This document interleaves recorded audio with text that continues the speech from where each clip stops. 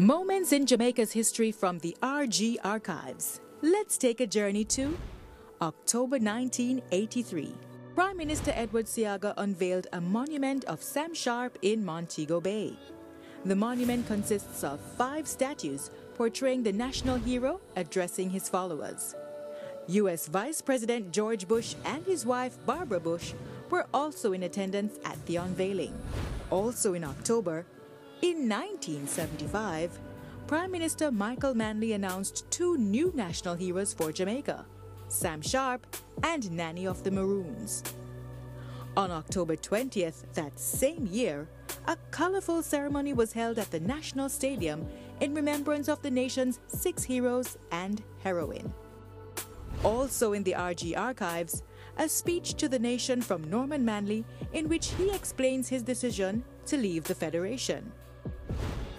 But my task in coming to a decision was a difficult but an obvious one. I had to decide, since I am only one person and was faced with a choice between 2 jobs.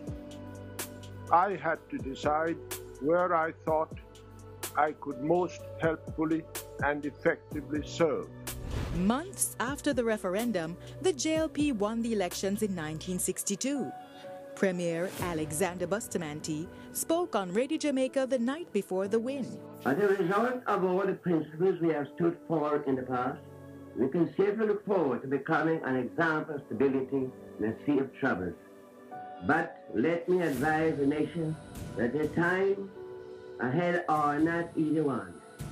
It would take time to set out our house in order. For more information on the RG archives, email rgarchives@rgardenagroup.com or call 876-733-2404 or 876-932